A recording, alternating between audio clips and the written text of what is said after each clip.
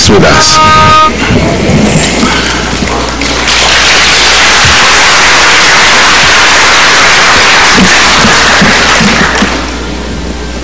We're still here. It's been a year. A lot of things can happen within 1 year. But we are still here. We invite all of us also now to acknowledge the presence of God. And all of you joining us now on television, wherever you are, ano man pong pinagdadaanan ninyo this very moment, just acknowledge the presence of God wherever you are. Let's bow our heads in prayer and just say, Father, you are here. Ama, narito po kayo. Jesus, you are here. O Jesus, narito ka. Holy Spirit, you are here. Banal na Espiritu, narito po kayo. Mama Mary, you are here. Mahal na Ina, narito po kayo. Guardian Angel, my dear Guardian Angel, you are here. Mahal kong Anghel, kayo po ay narito. Just acknowledge the presence of God right here, right now. Ano man yung pinagdadaanan, ano man ang yung sitwasyon, He is always one with us. One with you. Kasama mo ako. Just acknowledge the loving presence of God.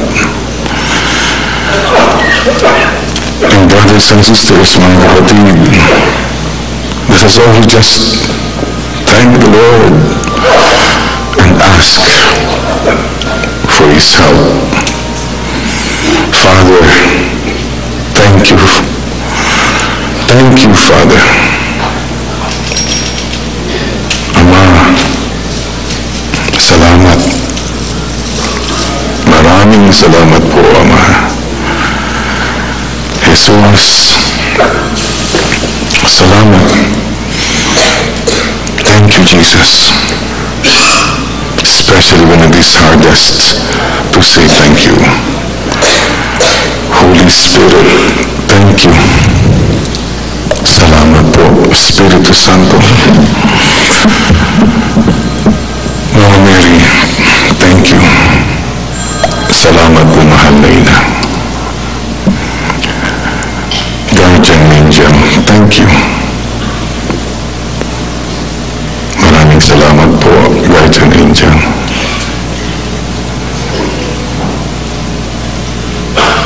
God is here. God is there wherever you are. I'm always one with you. To God be the glory. Glory be to the Father, and to the Son, and to the Holy Spirit.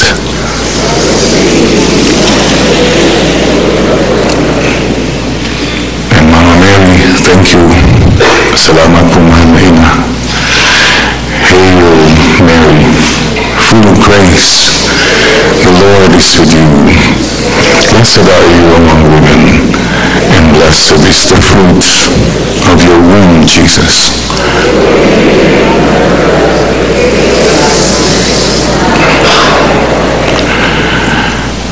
As we pray for conversion,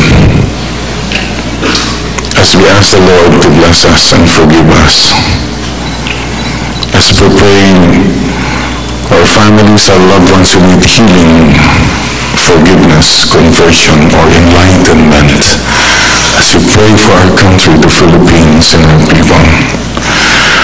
O my Jesus, forgive us our sins, save us from the fires of hell, and lead all souls to heaven, especially those who need your mercy.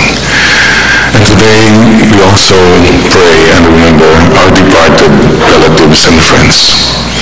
There were people who were with us last year and are no longer with us this year, precisely because of the passion, death, and resurrection. We believe we will meet them again. So we pray for them and ask for their most powerful intercession. Eternal rest grant unto them, O Lord. May they rest in peace. And may we, the living, live in peace. At hingin po natin ating guardian angels. Please remember, we have guardian angels to bless and protect us and guide us. So we pray as little children. Angel of God, my guardian dear, to whom God's love commits me here, ever this day be at our side, to light and guard, to rule and guide. Amen. And may the peace of the Lord be with you all. So mga kapatid, we have acknowledged the presence of God. Now let us acknowledge the presence of God in each and every one of us here. Please tell the person beside you, again, I'm happy you are here, happy you're still alive, happy we're together again, and we are still here. In Jesus' name, amen. And we have said it so many times, please count your blessings, not what is missing. Madalas po kasi we focus on what is not there, what could have been, what should have been. And nakakalimutan natin to thank God for what we still have, what we already have. So my dear friends, please count your blessings, not what is missing. So, may I ask you again? Sabi mo yung katabi mo, alam mo, mapalad ka. Mapalad tayong lahat po. Amen. Amen. So we like to thank God. Let's give praise and glory. Palakpakan po natin si Lord, si Mama Mary.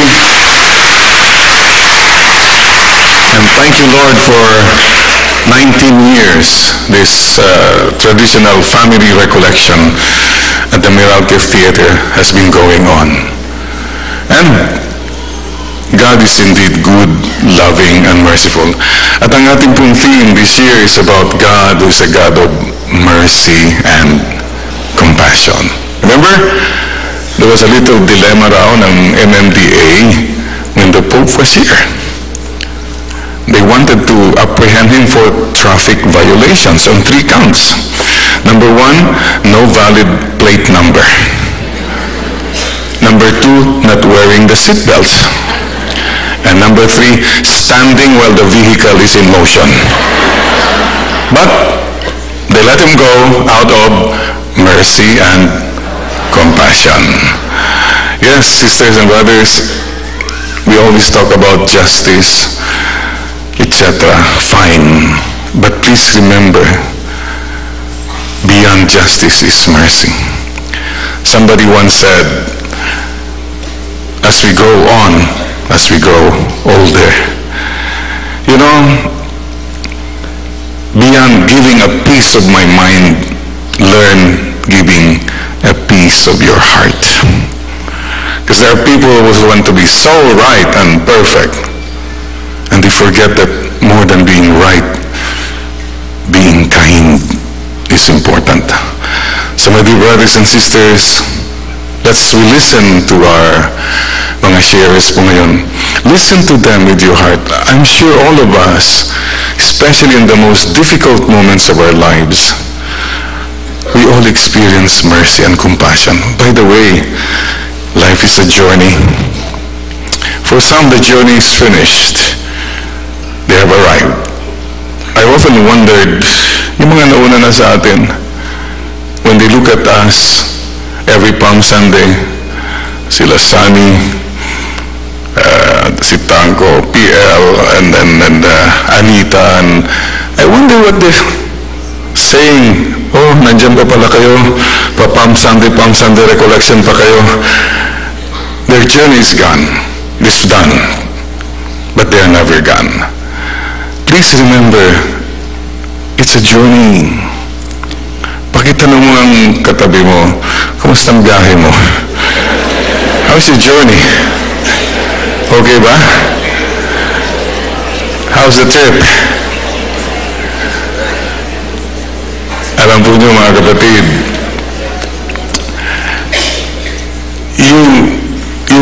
your trip really begins when you go out of the highway and the expressway, and you go to the small ways, you go to detours, you experience bumps. That's when the real journey begins. By the way, wala pong comfortable journey. No matter how we do it, how we try in life, the journey will not ever always be comfortable. Gusto mo palagi naka-aircon, walang traffic. Mga iba pa nga, kahit mamatay, naka-aircon pa nila. Cremation niya, gusto pa rin may aircon yung room. I mean, hey, there will never be a comfortable journey. So, let's face it, mayroon po at mayroong part of the journey that will be difficult. But the assurance is there.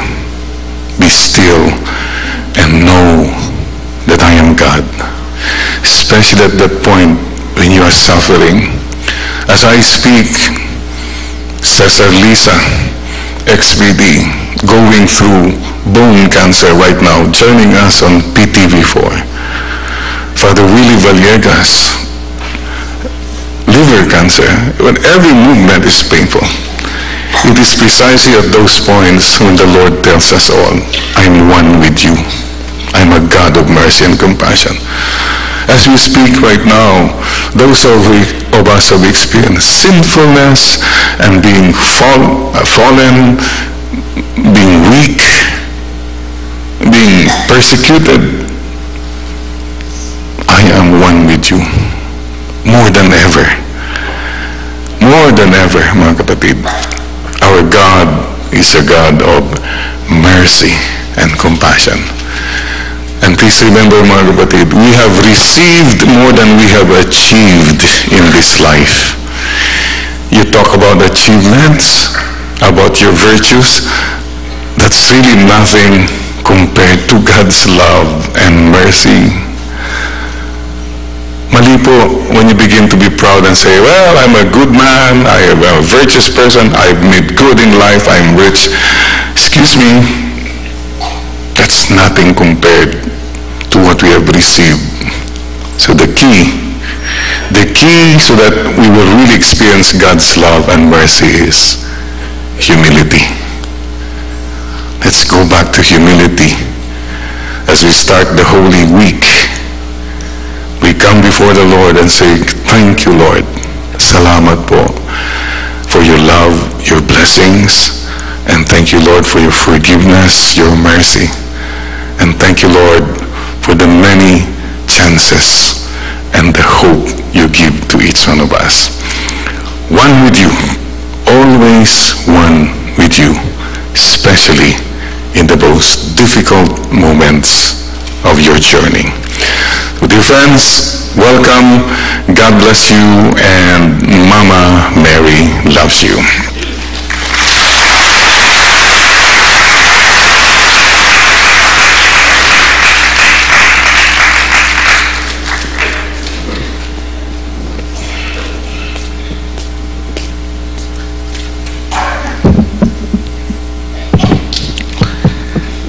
Ngayon pong linggo ng palaspas, ang mga pagbasa po ay ukol sa isinulat ni San Marcos, Kabanata 14 at 15, mahaba.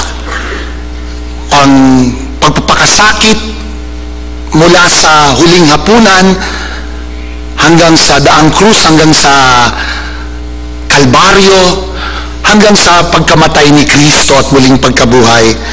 Nais ko pong kunin ng isang maliit na bahagi ng pagbasang ito ngayong linggo ng Palaspas. Magsitayo po tayong lahat. Sumainyo ang Panginoon. Ang pagpapahayag ng mabuting balita ayon kay San Marcos. At nagdilim sa buong lupain mula sa tanghaliang tapat hanggang sa ikatlo ng hapon. Nang mag-iikatlo ng hapon, si Jesus ay sumigaw, Eloi, Eloi, lama sabachthani, na ang ibig sabihin, Diyos ko, bakit mo ako pinabayaan? Narinig ito ng ilan sa mga nakatayo roon at kanilang sinabi, pakinggan ninyo, tinatawag niya si Elias. May tumakbo at kumuha ng espongha. Ito'y binasa ng maasim na alak at pagkatapos ay inilagay sa dulo ng isang tambo at ipinasipsip kay Jesus. Sabi niya, tingnan natin kung darating si Elias upang ibaba siya. Sumigaw ng malakas si Jesus at nalagutan ng hininga. Mga kapatid, ang mabuting balita ng ating kaligtasan. Palakpakan po natin ang salita ng Diyos.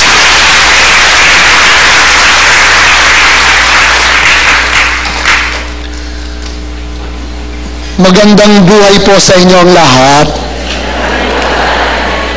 Ako po si Father Jerome Marquez, SVD, at ikinagagalak ko na sa araw na ito, linggo ng Palaspas, natitipon tayo rito sa Meralco Theatre. Madami rin palang pumupunta rito. Marami rin palang nais makinig, manalangin, magpuri, at magbigay pansin sa ating pagsalubong dito sa Semana Santa. Alam ninyo, napakahalaga ng mga araw na ito sapagkat dito ating muling sinasariwa ang pagpapakasakit, ang kamatayan, at ang muling pagkabuhay ni Kristo. The passion, the death, and the resurrection of Christ. Sa aklat ni San Juan, kapag sinabi ni Jesus that the hour has come, ang tinutukoy niyang oras ay ang oras na ito, ang pagbibigay niya ng kanyang sarili sa paraang daan ng krus hanggang doon sa Kalbaryo. This is the hour. Paano po natin babasahin, iintindihin, at uunawain ang bahaging ito ng Semana Santa, ng mga mahal na araw? Some 21 years ago, I was a young SVD deacon assigned at a relocation area in Bulihan, Silang, Cavite. It is a resettlement area established by the former First Lady Imelda Marcos, known to most of us as Cubeta Village, dahil ang sinimulang itinayo ay puro kubeta. We had an SVD mission there. As a young deacon, part of my works is to celebrate and prepare people for the sacrament of matrimony. One day, a couple came to the parish. They had been living together for 5 years. And so this couple also already had a 5-year-old child. And so they approached me and asked me, Reverend, pwede niyo po bang kaming ikasal? Matagal na po namin hinihintay ito. 5 taon na rin po. Nahiya na rin kami sa aming anak. Handa na kami. And so we were all very willing to assist them. canonical interview, seminar on marriage, even prepared them for confession and confirmation, until a week before their marriage, the man died. And so the woman, grieving, came to the parish and informed me and said, Rev, namatay po ang aking magiging asawa. Pwede niyo po bang ituloy ang kasal? Nag-isip-isip ako at ang sabi ko, naku, wala po yatang sakramento ng kasal sa pagitan ng buhay at patay. Pero, gagawan po natin ng paraan. So I went to their house in the afternoon. Pagsalubong doon sa bahay, nakatrahe de boda na yung babae. Nilapitan ko rin yung kabaong, nakita ko yung lalaki, nakabarong tagalog din ng pangkasal. Lumabas din yung kanilang anak, naka-ring bearer, at nagdatingan na ang mga ninong dapat at ninang dapat, pati mga magulang. Pinaliwanag ko muna na hindi po pwedeng gawin ang sakramento ng kasal sa pagitan ng buhay at patay. Pero sa mga oras na iyon, naniniwala ako, punong-puno ng pag-ibig ang babaeng nais magpakasal sa patay. At nang tingnan ko rin ang patay,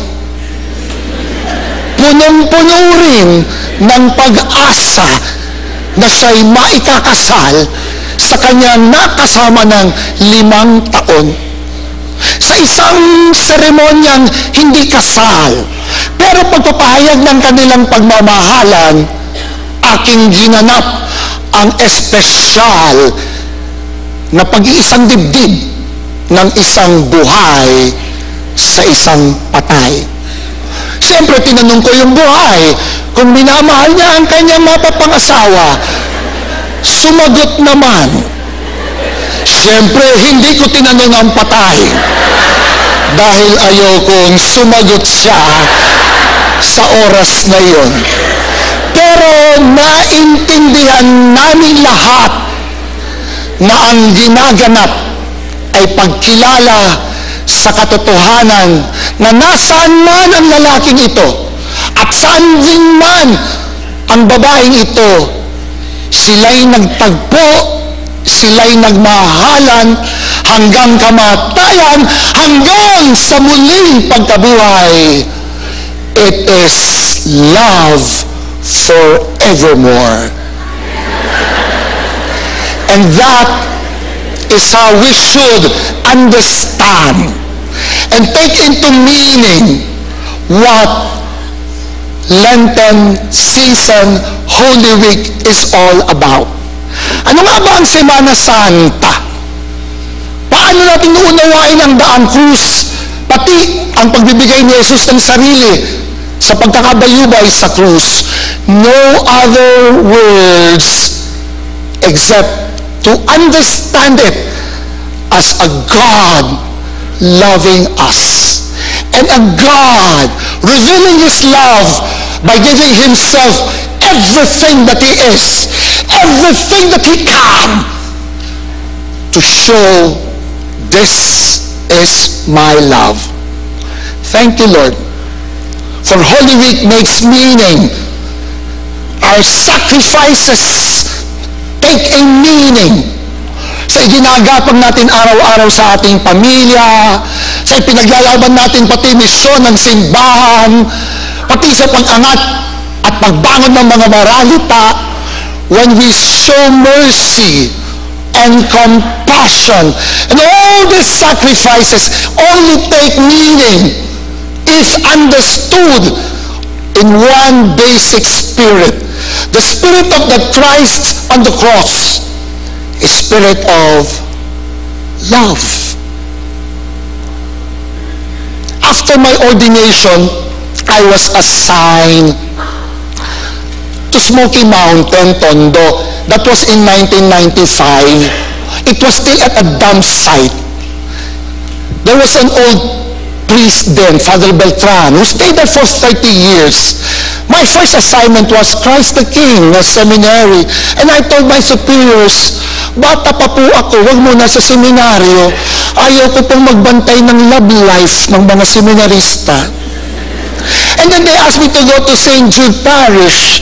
And then I said, ay, pag Thursday lang po yun may tao, yung mga hopeless cases. Ayaw, malakas pa po ako, I can work more full-time. And so my superior said, go and find where you can work. And then I saw this Father Beltran and said, are you willing to take me in to Smoky Mountain? And he said, he lifted his hand, offered it and said, welcome. And so it was May 1, 1995. Every time I'm transferred, I only go on a May 1, Labor Day. And as I entered, I stopped at Honorio Lopez Street. Pagbaba ko, dala ko lang na isang bag. Wow! Sumulpak sa aking ilong. Kahit madami pang mga buhok yung aking ilong, hindi kayang takpan. Ang sama at sangsang ng amoy. And we were living on top of garbage. On my first day in Smoky Mountain, yung paa ko namula. On the second day, yung katawan ko namutla. On the third day, yung ulo ko namutla. Parang awit ng bata. Paatod, balik at ulo, lahat namutla. And so I told God, Lord, kung ayaw mo sa akin, idiretso mo itong allergy. Aalis ako. Pero kung gusto mong magpatuloy, alisin mo ang allergy ito. Natakot ang Diyos sa akin. Kaya kinabukasan on the fourth day, I was washed with no allergy at all. And I stayed there for 3 years, just doing what? My best years in life. Just being available to people. And I realize that is the mercy and compassion that I can do as a young priest. Just making myself available to anyone. Minsan, may nasunugan, pinapunta ako ng parish priest, masunurin pa ho ako noon. Abay, nang makita ko yung lugar niya ay yero na lang, nakabagsak sa sahig. Tapos, dala-dala ko'y pangbasbas. Sabi ko dito sa aking sakristan, hindi yung sakristang naririto kanina.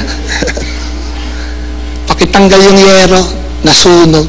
Pagbukas ko ng yero, ang nakita ko'y daga, kinakain yung ulo ng nasunog na mama. Dinisalan, winisikan.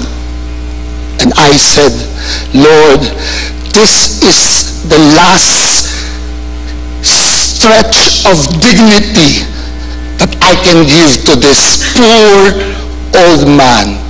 Ang huling hibla ng dangal ng iyong anak na pwede kong ibigay.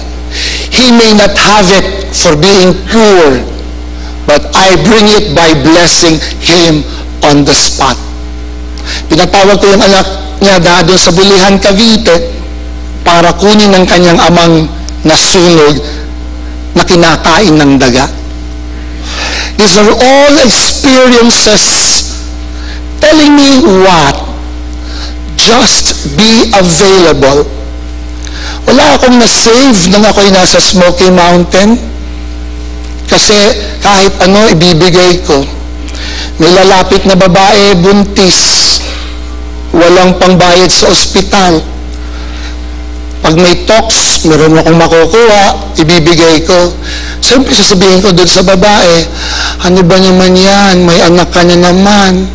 Inyo ang sarap. Akin ang hirap. Pero kailangan kong turuan kahit awa at pagmamalasakit. Mga kapatid, sa araw na ito ng mahal na araw, hindi lamang sa pagmamahal ipinakilala ng Diyos ang pagbibigay ng sarili. Sa bawat pagkakataon ng awa at pagmamalasakit, ipinapakita natin ang katotohanan ng magmahal. Lalo tigit sa mga aba, maralita, walang lakas at etsepuera ng lipunan. Siguro sa mga araw na ito ng ating pagninilay, maitanong natin sa ating sarili,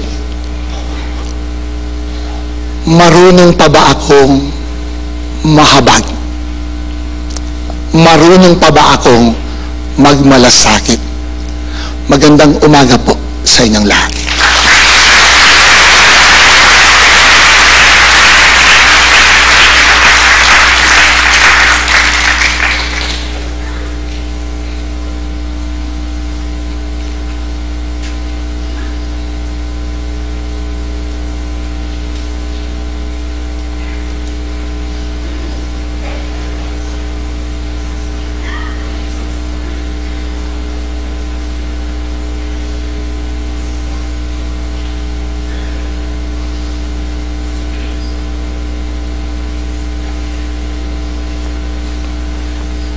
Good morning, everybody.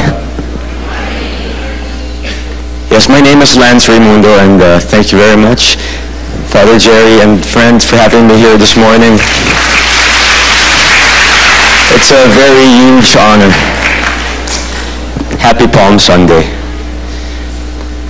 Okay, I'm here to talk about my realizations after last year's accident. I'm here to talk about how I learned how love, family, forgiveness, hope, and faith can turn any tragedy into a triumph. I also learned how to identify the miracles that happen in our lives every day, because I found out that miracles do happen every day. It's just for us to open our eyes spiritually to realize that God is actually talking to us. But for me to be able to impart this message, I would like to recall my accident and a little bit of how my life was before that and how I went through it and what's happening now. So I would consider myself still an aspiring actor kasi bago pa lang ako sa industriya. I started out year 2008. For young people like me, we're very ambitious, very passionate about reaching our goals, and we'll be humbled to admit na syempre young people like us, we have that hunger for recognition, for the world to love us, for the world to recognize us. So that was what was fueling my passion when I was younger. So every year from 2008, I would always try to find projects na iniisip ko, ikakasikat ko ba to? Will it make me the next Piolo Pascual or the next John Lloyd? That's all I had in my mind. But I've always been a good son and a devout Catholic. But syempre, as a young person, we have our ambitions. But year 2014 was a little different because I was actually in an audition for Cinemalaya, hoping to get a big role that maybe I'll win an award. But then something happened. Si Direk Lou Veloso, who was directing the Sinaculo 2014, happens to have been at that stadium, and he saw me and invited me to play Christ for Sinaculo 2014. Something touched me.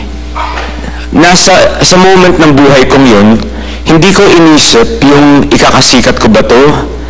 But it was such a huge honor for me, a humble newcomer, to be invited to play Christ, na isinatabi ko muna lahat ng mga ambisyon because the play was going to be held in a very small area na mga 100 lang manunood. So I know for a fact that wouldn't make me a star, but the Catholic in me showed me the bigger things, the bigger picture, that, you know, why are you thinking about these small things on earth when you're given an honor of playing a role of our Savior? So, I immediately grabbed that opportunity. Kinalimutan ko na nasa audition pala ako nung sinumalaya, and I just focused on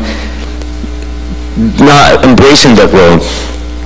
So we started rehearsing, and we were rehearsing for around 2 months already. And every day as I go through the rehearsal, I pray to God na please allow me to feel your passion. Kasi hindi to ordinaryong role na he's not a national hero that, you know, you could play around with a character. He's someone that we should really know before we could effectively portray him. So every day I was praying and praying. And another thing that I was doing, yung cruise, because my character has to carry it, during the break times, I would spend extra minutes, maybe 30 minutes, carrying the cross, meditating on Christ's passion. And we fast forward a little bit, na i-imbibe ko na yung pagkatao ni Cristo, but I realized that if I wanted to portray him very well, I wanted to also somehow resemble him. And I was looking at the crucifix. Christ had long hair. He has facial hair. This, pwedeng idaan sa wig yung long hair. Facial hair, I don't grow too much, but you could always put fake beards. But I noticed na si Cristo, being a very humble human being, he allowed himself to be born in a family of manual laborers. Payat siya, and, you know, may katawang pang karpentero. So, I work out sa Fitness First. Parang feel ko social to. So, lumipat ako sa isang gym na simple lang, na hindi ko papangalanan. The reason why I transferred there is because I wanted to immerse myself in simple living. So, sinabihan ko yung trainer doon. Sabi ko, Coach, gusto kong maging kamukha ng katawan ni Cristo. Gawa tayo ng workout, tawagan natin siyang the Calvary workout, so I could, you know, have a hard time and experience it. So he scheduled my first Calvary workout on March 19, 2014. First day pa lang po ng workout ko, yung pinakaunang salpak ko sa barbell machine, doon nangyari ang aking aksidente. And that was when my life seemingly have ended. Kasi when the accident happened, it was a 105-pound barbell that fell. I wasn't lifting it. It was actually hanging on top of me. And then the trainer that was supposed to be helping me, may kumuusap na kaibigan sa likod, so he kind of lost his attention on me. Pagkapihit niya, natamaan niya yung barbell sa taas, and it fell on my face and cracked my skull. I was left blind, disfigured, and also crippled. Ayan. Of course, we couldn't show the scarier pictures. Ito ayos na to because it's upsetting to look at. But the point is, if you look at it with human eyes, all my dreams in life have been shattered. But then, this is the moment of my life where actually the miracle started to unfold slowly. This is when Jesus actually introduced himself to me. Kasi nagulat ako sa sarili ko. Like I said, I was an ambitious, aspiring actor. So puhunan natin, of course, yung mukha, yung talent, yung boses. But I was so surprised with myself that when that accident happened and I realized that everything has ended, nabulag ako sa isang mata, but with my one eye, I saw the trainer approaching me, crying, and I knew he was going to ask for forgiveness, but di ko alam kung saan ko nahugot yun from being a worldly young man. But the first thing that I sincerely said from the depth of my soul was, Coach, pinapatawad kita. And I knew I was going to die because my skull was cracked, and so I could feel myself fading away. So sabi ko, parang, Coach, I just want you to know that kung sakaling mawala ako dito sa mundo, huwag sanang ikasira ng buhay mo ang nangyari kasi hindi mo ito kagustuhan. And when I said that, I was freed. I was released from all the bondages of worldliness. And I just felt a lot of peace. And in fact, I was ready to die. But of course, that's why I said love is important. Naalala ko, of course, yung magulang ko. And I didn't want to just die. I wanted to at least reach the emergency room so I could properly say goodbye to my loved ones. But I think it's a blessing because it allowed me to hold on to my life. So let me fast forward to the hospital. I was finally there and I saw my mom, my brother, but like I said, maybe hindi ko pa oras. My doctor gave me 2 days to live, but I somehow survived. And the doctor also said that in case I do survive yung 2 days na critical, the surgery couldn't be performed until over a month later kasi super namaga ang buong mukha ko. It was this big, and to operate me would just lead me closer to death. So mas magandang ipahilom muna and just be, in the hospital, not moving, and just allow time to determine when the other medical procedures could be performed. Because like I said, every day, pabulag yung mata ko. I was deteriorating, but you have to sacrifice certain things. Have the patient die or have him blind. The lesser evil is just to have me blind. Day 2, the first day, when I finally got to the hospital, a second miracle occurred in my life. My family already had a psychiatrist on standby kasi, of course, natatakot sila sa magiging reaction ko the first time I look into the mirror. Because, like you saw in the pictures, medyo na-disfigure talaga yung mukha natin. But I was having this urge to go to the bathroom. I wanted to pee. I said, Mom, can someone help me go to the bathroom? Pigil sila ng pigil sa akin. Yun pala, parang nasa sense ko, nasa CR nga pala, malaki yung mirror and they didn't want me to see my face. But of course, I was able to convince them to allow me to go to the bathroom because I also wanted to face the music and see what has happened to me. But I was really thankful to God. I think dahil sa napatawad ko yung trainer at magaan na yung puso ko, the first time that I saw my disfigured self in the mirror, instead of being shattered, I didn't see an ugly face. Nakita ko mukha ng isang tao na binayaan pa ng Diyos ng buhay. I saw someone who's still living, and that alone makes me lucky. And the fact that I'm still alive, and I still have a beautiful heart, and I still have my intellect, that face that I saw was a very beautiful face. Because I realized, even with that kind of face, and even if I couldn't stand up anymore, who in the world could tell me that my life has ended? With that face, with that physical condition, with a heart that is spiritual and loving, with intellect given by the heavens, that ugly, crippled guy could even be the next president. So we shouldn't limit ourselves because of what we think are our incapabilities in life, because no one is kulang in this world, and I just realized that.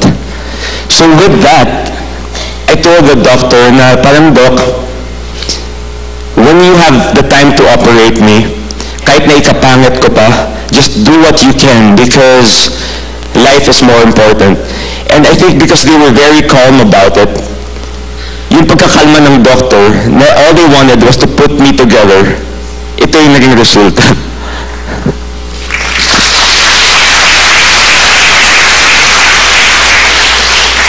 I would like to share this special experience. On the second day, I probably have slipped into a tiny death because I lost consciousness, and all of a sudden I saw flashes of the future.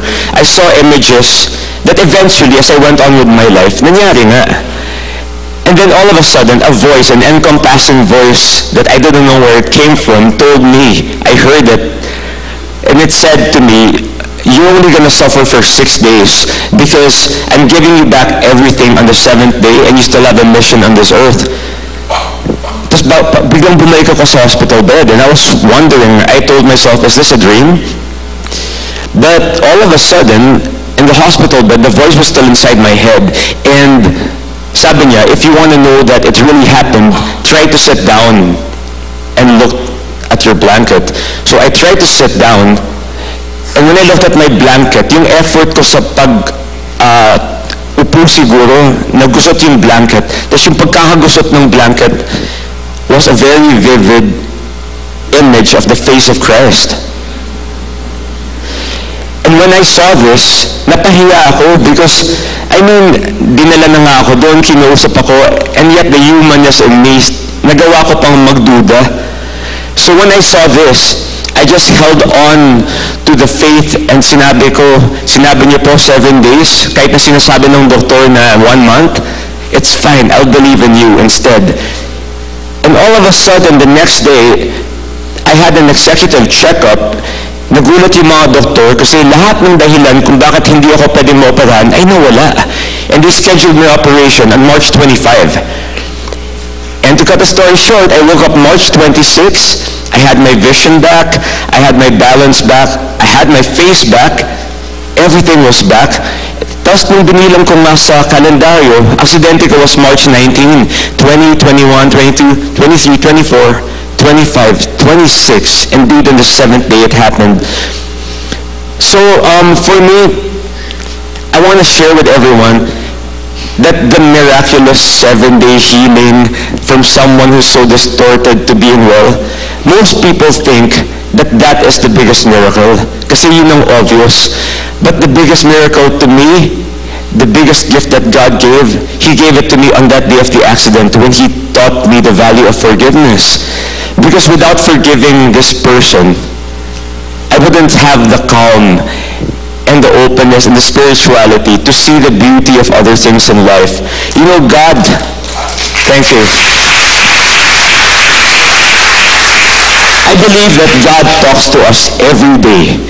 You know, even if hindi ko pinatawad yung trainer, kahit na minumura ko siya, this image will still appear on my blanket because God will still reach out to me.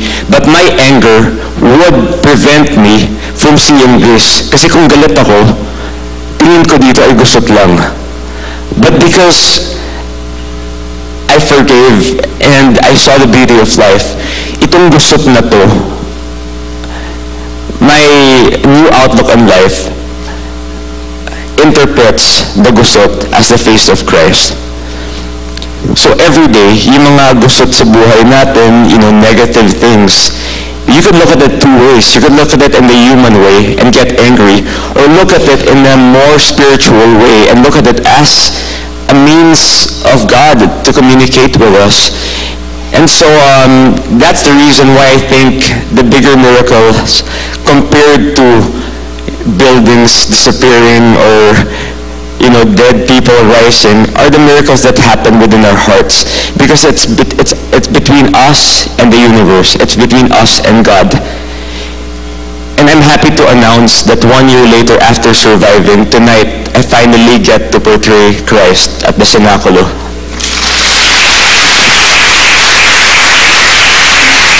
We're performing at Greenfield Garden District, and it's a very huge honor for me to portray him after actually experiencing a deeper understanding of Christ's passion. We will never feel the real pain of Christ. Even if I've been through an accident, katiting lang yan compared to what Christ has experienced, but He has given me a more humble perspective of it. And I thank and praise Him. And I thank every one of you for listening to my story. God bless.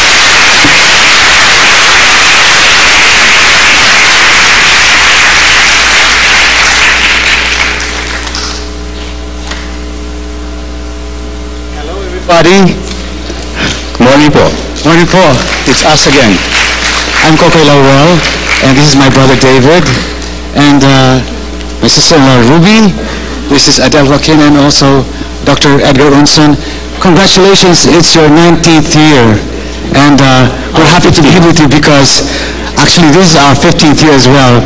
Thank God, praise the Lord for giving us Father Jerry and all of you people here today. Thank you, Lord, for yet another year to be with you, to give you praise, Lord, and to give you glory, and to thank you, Lord, for your great love for us. Thank you, Lord, for being here with us at this very moment.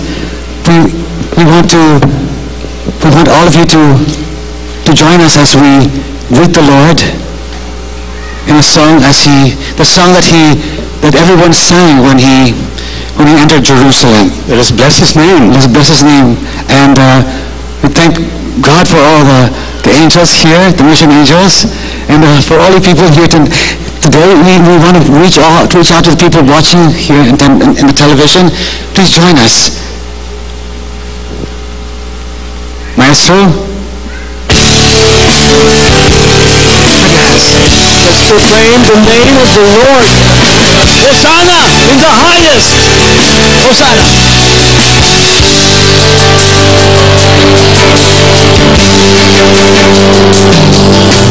Blessed is he who comes in the name of the Lord. Hosanna, Hosanna, Hosanna. Blessed is he who comes in the name of the Lord. Hosanna, Hosanna, Hosanna. King of Israel, welcome to our hearts. Here to reign in righteousness. The ruler of the world, ruler of our hearts. Now present your throne. You are the King of kings. Hosanna. Blessed is he who comes in the name of the Lord. Hosanna, Hosanna, Hosanna. Blessed is he who comes in the name of the Lord. Hosanna, Hosanna, Hosanna.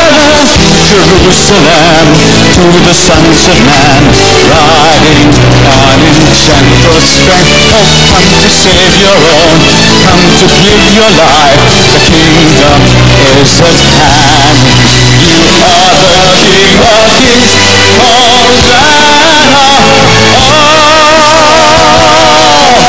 Blessed is he who comes in the name of the Lord. Hosanna, Hosanna, Hosanna. Blessed is he who comes in the name of the Lord. Hosanna, Hosanna, Hosanna. King of Israel, welcome to our hearts.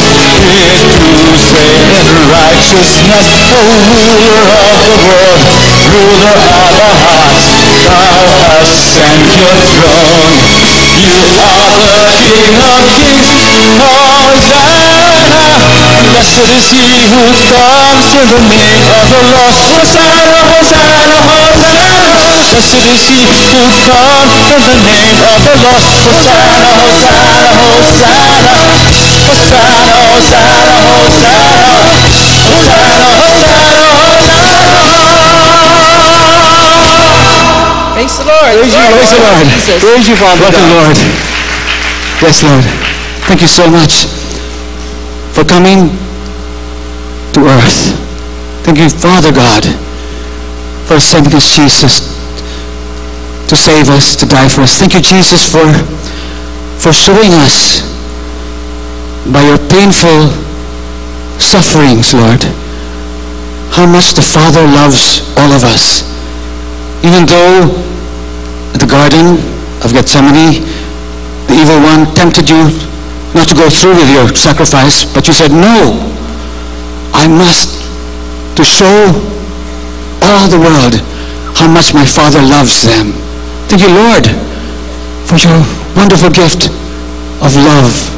Thank you, Lord, for loving us, making us your beloved. And thank you, Lord, for your forgiveness and your mercy. There is a song that speaks of God's forgiveness.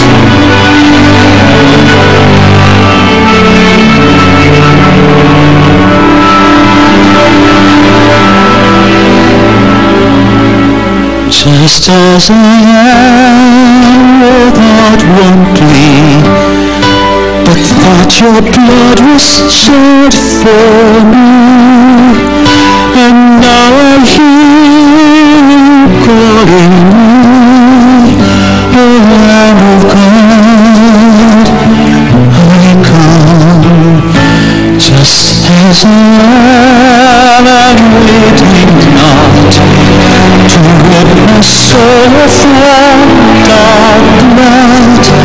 Do you whose blood can cleanse each spot, O Lamb of God, I come, just as I am, no testament with many conflicts, many doubts, fighting within our fears light, but now we're gone,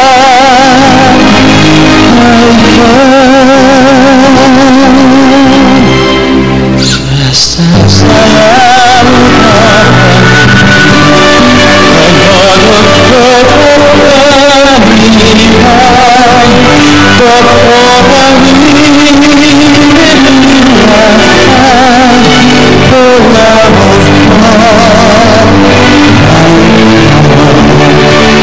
just as I go fast about with many conflicts, many doubts, fighting within our fears without, but never gone.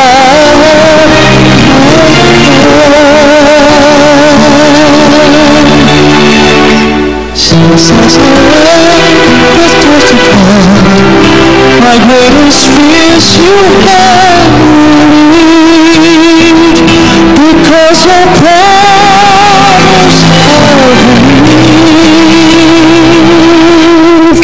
The love of God, the love of God, the love of God,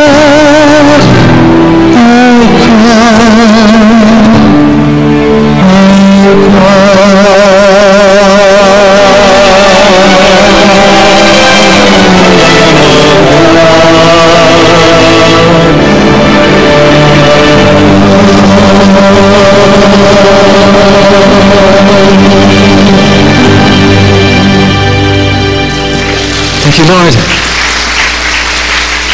Thank you, Lord, for the wonderful composers of that song, who lived in the 1700s. That's all it's only made me. Our good friends out there, we're so happy to be here today, and we just wanted to reach out to all the people watching, and those who are in their sick beds, those who have great problems, those who are frustrated.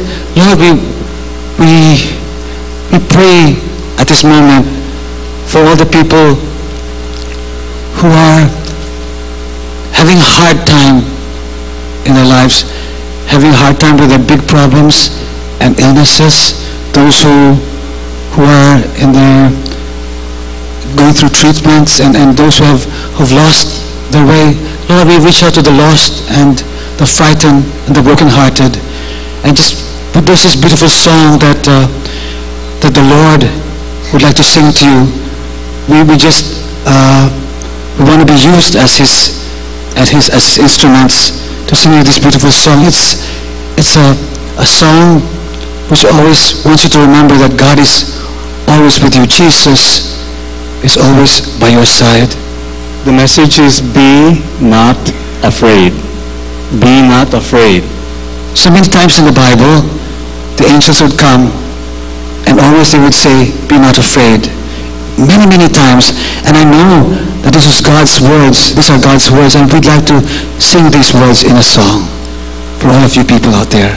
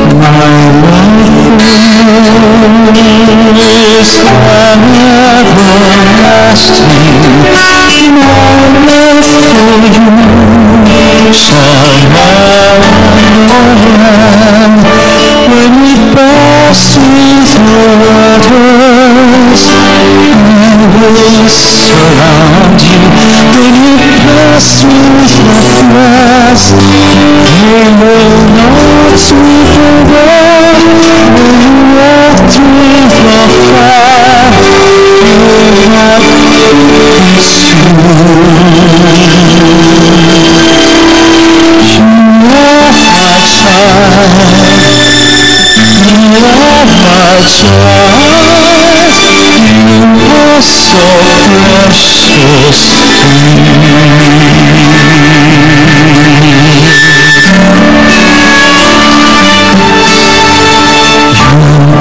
my child, and I love you always, just hold my hand, and I lead you home. When you feel lost, always remember I am right here, just fall upon me. When you pass through the waters, I will surround you. When you pass through the floods, they will not sweep away. When you walk through the fire, you will not be consumed.